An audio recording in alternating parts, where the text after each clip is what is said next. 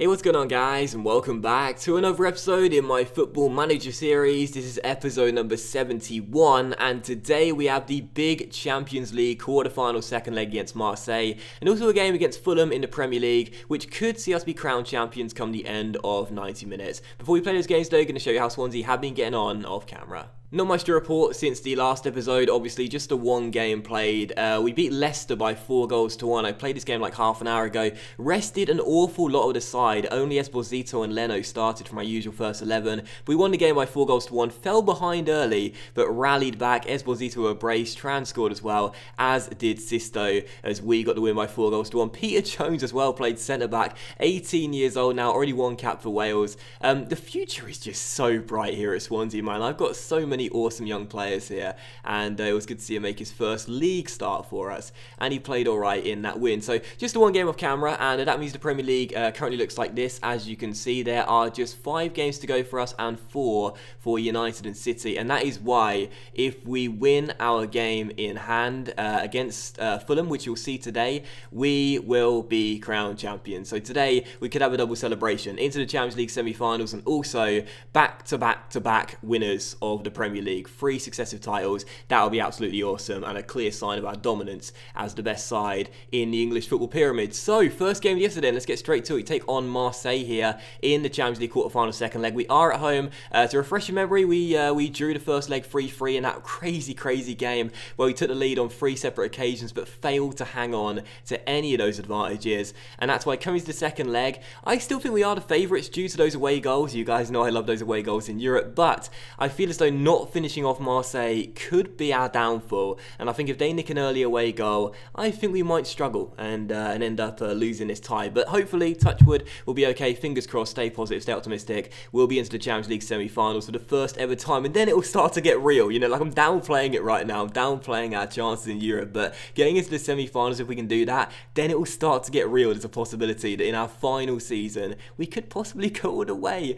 Really trying to downplay that, but you never know, right? But still, this is the team for the game. It's a 4-4-2. Stuck with a 4-4-2 for a long time now. I went back to after the 4-2-3-1. The 4-4-2 is the old faithful. It works. And this is the team for the game. Leno's in goal. Back for a George, Fabiano, Marlon, and Karaman. In midfield, Brandt on the left, Bensker on the right, and in the middle, Sam Redmond and Pep. Up top together are Jean, Luca Esposito, and Chewy due to Tran's ineligibility. And on the bench, wow, I said that word really clearly despite these syllables and me struggling to pronounce words sometimes. On the bench, Pickford, Rakik, Chambers, Sigurdsson, Sisto Mahrez, and Javier Hernandez as well. So first game yesterday, we take on Marseille.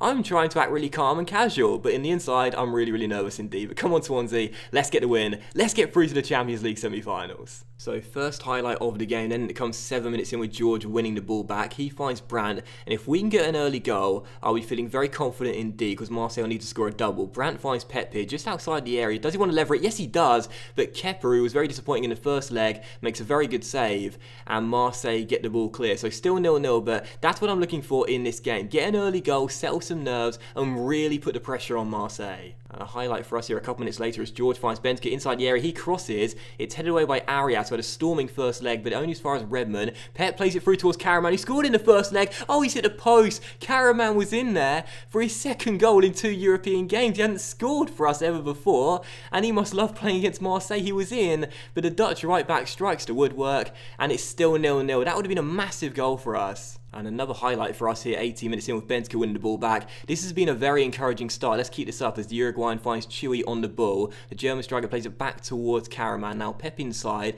back out wide towards Bensker. Can we create a chance? Sammy Boy on the ball, back out wide towards Bensker, inside the area, takes it round one and finds Chewy, gets in. There is the first goal of the game. It's been coming, and 19 minutes in, we take the early lead and a big advantage in the second leg. Redmond played a fantastic ball towards Bensker, who got inside the fullback here, took it inside, gave it towards Chewy, and the German striker fires the ball into the back of the net. He's been in good form of late, and it is 1-0 to the Swans. And the significance of that goal, to add to our 3 away goals, means that Marseille now must score twice. They're more than capable of doing that. We saw that in the first leg, and of course they're more than capable of coming from behind. We also saw that in the first leg, but big advantage for us there, and a fantastic start. Now let's get a second goal. So first highlight highlight of the second half as Bentica swings in a corner. It will drop towards Marlon, and if it wasn't for a fantastic save by the goalkeeper Kepa, we would have taken a 2-goal lead. We keep the pressure on Marseille though as this attack continues. Redmond receives the ball from Karaman. He finds Pep here through towards Bentica. Bentica finds Chewy, and oh my word, it's the same sort of goal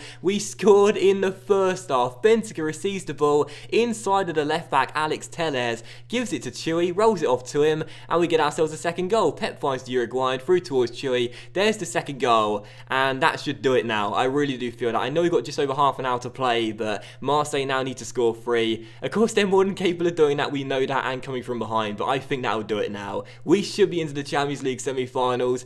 It's getting real. I can't believe it. We're going to the semis. Well done, boys. And a chance later on for us is at a third goal. George on the ball. Takes it around his man and crosses. And Chewy could have been in for the hat-trick there, but instead it falls to Karaman. Muharrem Karaman, who scores his second goal for the club. And both of which have come against Marseille. This boy will tear it up in League 1. Absolutely fantastic. Or League 1, I should say. 3-0 to Swansea. And what a fantastic performance in the second leg. Do you know, going forward in the first leg, we were phenomenal. Scored 3 goals. And if we could actually defend, we would have seen out this tie and had it sewn up in the first leg. But instead, we made it nervous for us going into the second. But in this second leg, defensively, far better. And going forward, just as good. So 3-0 the final score. Well, it should be. And that will do it then. We are in to the Champions League semi-finals. Karaman scored. I find that so funny. I find that so funny. I don't know why. I just think that the guy's never scored before. And then both of his goals come within 7 days. And they both come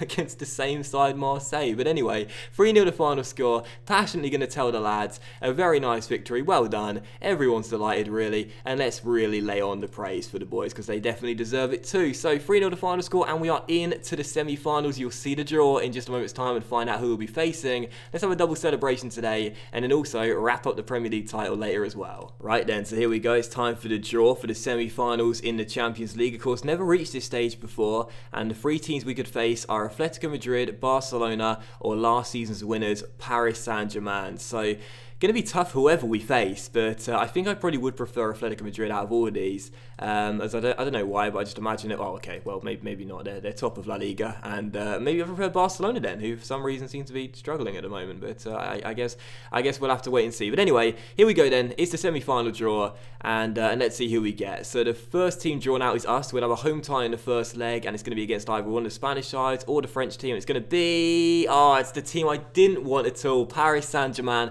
Last season's winners, and of course the final is going to be hosted in France as well. I don't know why that's significant. I don't know why I pointed that out. I just did. But anyway, we've got Paris Saint-Germain, and that is the one team I did not want. They won the Champions League last year, and I'm a little bit worried having to face them as well, because they've got such an awesome side in the game, and they could be a really tough team to overcome. I think we can, but they've got some absolutely awesome players, and yeah, there's a bit of fear now going into the semi-finals. There would have been fear whoever we faced, to be fair, let's be honest, but it's PSG in the semis, and you will see both of those ties.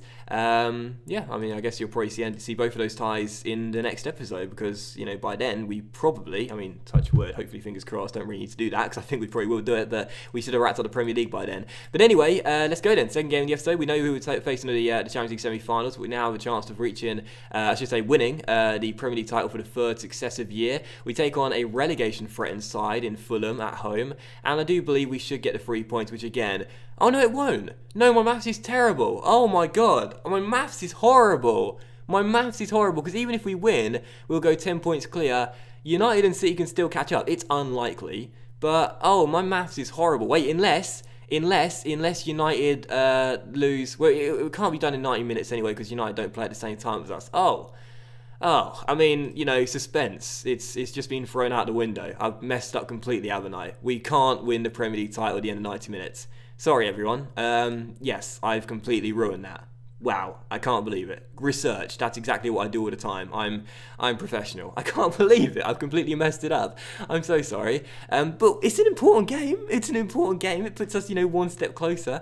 But anyway, this is the team for the game. I can't believe it. This is the team for the game. We're going to stick with the same 4-4-2 and the same team that beat Marseille so convincingly, because even though we can't wrap up the title come the end of 90 minutes, it will still be a big win for us. So this is the team for the game then. Leno in goal, back for a George, Fabiano, Marlon, Karaman, midfield. midfield is Brandt, Redmond and Pep and Bentaker. Up top together, Esposito. No! Actually, I will put Gerard Tran back in the team because he's been banging him in the league and Chewy's been doing it in Europe. So, yeah, why not? Up top will be Tran and Esposito, actually, as opposed to what I was going to say, which is Esposito and Chewy. On the bench, Pickford, Rakip, Chambers, Sigurdsson, Sisto, Morris and Chewy. And here we go then. Second game of the episode, we take on Fulham. Unfortunately, we can't win the Premier League come the end 90 minutes, but it will still be a big win for us and we'll be on the brink. So come on, Swansea, let's get the win anyway. And if nothing else, this shows you exactly why maths is such an important subject in school. And I got an E grade in GCSE, so I guess this was probably on the cards. I was going to mess up completely, but still. First highlight of the game comes to us as Tran finds Esposito. This duo has been fantastic of late as Bentaker is sent down the right-hand side. He crosses and Esposito should have made it 1-0 and actually does. Woodman, poor old Woodman, is that Freddie Woodman I think it is, made a really good save there to deny Esposito to begin with, but the ball rebounded straight to the Italian stallion who had a really simple finish. All of our strikers of late have been in absolutely fantastic form and that is so good to see because of course we did have a bit of a striker crisis early on in the season. Now we're reaping the rewards. Anyway, Esposito gets 2 bites of the cherry. The second attempt does score and it is 1-0 to the Swans. Perfect start. And a highlight pretty much directly after as well is Sammy Boy finding Pep. Pep finds Gerard Tran inside the area, skips around Phil Jones and hits the underside of the crossbar and Fulham will get the ball away. How I knew it was the underside of the crossbar in a 2D angle, I can't tell you, but it's still 1-0 to Swansea and that could have been 2. But a free kick here for Fulham and a chance to get back on level terms and they have as well. Wow, Rules has pulled one out of the chop drawer. He's pulled out of the chop drawer, has he? Well, he's pulling out the top drawer with an absolutely fantastic strike from the free kick. I must say, it was a 5-man wall. None of them jumped. They all turned their back. And Leno, I mean, it wasn't right in the corner. I felt possibly could have got to that one.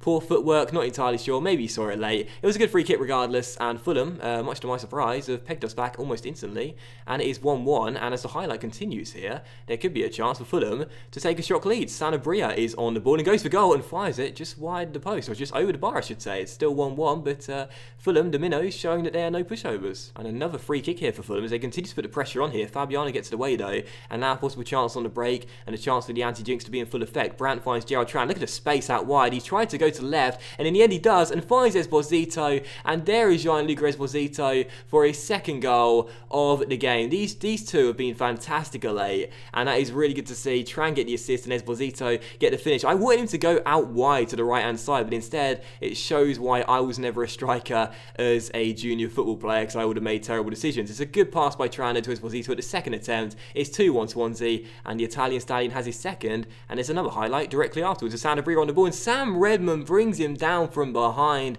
and we've conceded a penalty directly after scoring. Wow, this is reminding me of the Marseille game. Take the lead, give it away. Take the lead, give it away. Joel Campbell will surely make it 2-2, sorry, and he does. It is 2-2, and the Costa Rican puts Fulham back on level terms again. What's going on? And here is a highlight for us here. 31 minutes in, a chance for us to take the lead for the 3rd time in the game. Brandt finds Bentaker. Good switch of the play there as the Uruguayan sprints down the right-hand side, crosses into the centre, and Esposito has got a first half hat-trick and done it in 32 minutes. Chewy got a really quick hat-trick a couple episodes ago. It might be the last episode now, I can't remember. And Esposito has got a really quick hat-trick himself. 32 minutes in. I'm not sure which one was quicker, funnily enough. I'll have to look it up. But the Italian stallion fires it in, gets on the end of the South American's cross and puts us in front again. Let's not throw away the lead for the 3rd time in the game. Come on. So first highlight of the second half, and it does come to Fulham as well, as Sanabria receives the pass here, tries to get it inside to Joel Campbell and does. Back towards Sanabria, who goes for goal. Oh, he hit the bar. Oh my word. Leno almost caught out there by Sanabria as Fulham almost pegged us back for a 3rd time in the game, just like Marseille did.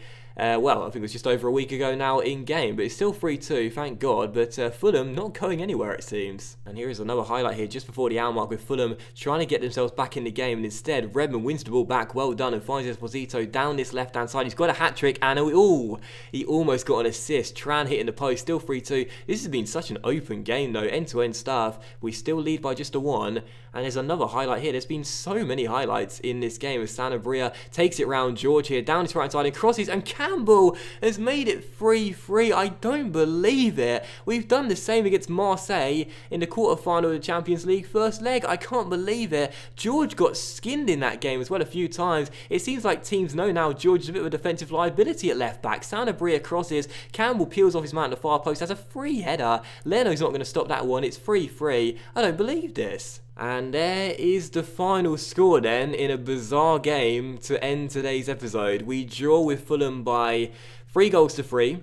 And going forward, we were fantastic. Defensively, we were awful. I feel like I've said that before recently. 3-3 the final score, and I'm assertively going to tell the team I'm disappointed. Nah, I'm not going to say. I'm going to say simply put wasn't good enough. Just say simply put wasn't good enough. And assertively, I'm going to lay into my defenders as well for conceding 3 goals against a relegation threatened side. Absolutely awful. And again, just like the Marseille game, very, very recently indeed. So I'm very disappointed about that. You know, I really, really am. We should have got the 3 points in that one, and I understand that it wouldn't have won us a title like I initially thought, but either way, that is a poor performance from us defensively speaking, at least. But Esposito did get a hat-trick. That was good to see. He's been great since returning from injury, but it does mean that with 4 games to go, we still haven't wrapped up the title yet. As you can see, we can do it in the next game, I do believe. Yes.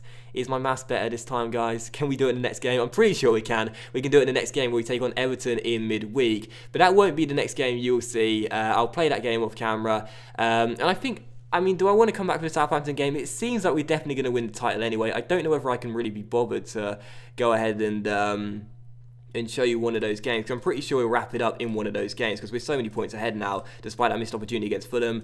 I think what I'll do is, I'll tell you what I'll do, if we do it against Everton, then obviously I'll miss the Southampton game out and just come out for the PSG game. Otherwise, what I might do in the next episode is, if we still haven't won the title yet, I might do a triple header. Southampton, PSG, skip the West Brom game, and then PSG again. I guess we'll have to wait and see. Maybe a special episode for you, as that'll probably end up being the penultimate one of the series. So that will end today's episode in my Football Manager series, guys. So a big thank you for watching. I really hope you have enjoyed it. If you're enjoying today's episode, then please do consider leaving a like. Likes are of course much appreciated, and they really help the channel grow as well. Much love to you all. Have a fantastic day. Obviously, there is just so few episodes left, and I do want to say real briefly, just before we come towards the end of the series, thank you for supporting the series. It has been my longest Football Manager series ever, ahead of my FM 14 series. So a big thank you for all supporting the series so far. And as we come towards the conclusion, again, without your support, it wouldn't be possible. So I want to say a big thank you for your support throughout all these episodes. But thank you for watching this episode regardless. Hope you have enjoyed it. If you have, then please leave a like.